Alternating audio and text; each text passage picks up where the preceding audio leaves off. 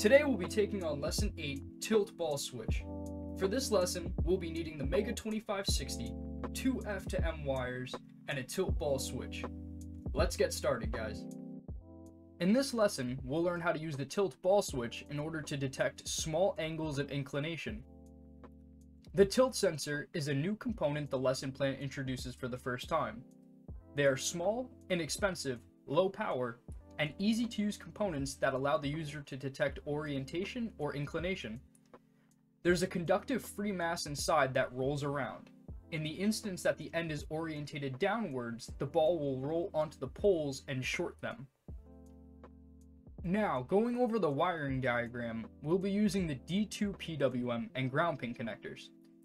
The two M to F wires will then connect to our tilt ball switch. Unsurprisingly at this point, the lesson plan doesn't go over this code like it doesn't the others, so I did a little bit of research to try and understand it and then explain it to you. So, CONST INT is short for constant integer. This sets a value permanently, and in this we're going to be setting LED pin to equal 13. And 13 is this guy right down here on that diagram. Void setup initializes LED pin as an output, D2 PWM as an input, and sets a digital write function to D2 PWM, which sets the voltage to high initially.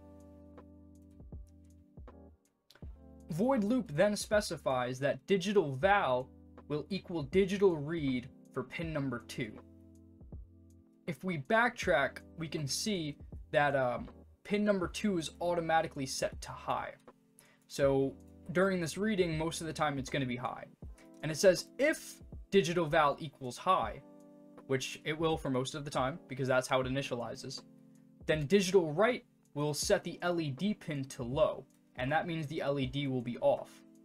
In the instance the tilt ball switch turns over and that conductive mass shorts those bars at the end, then the LED will turn on.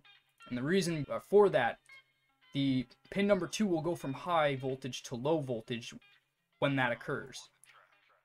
And when that occurs, LED pin will be set to high, and that will turn the LED on. Okay, so with the code out of the way, let's build it.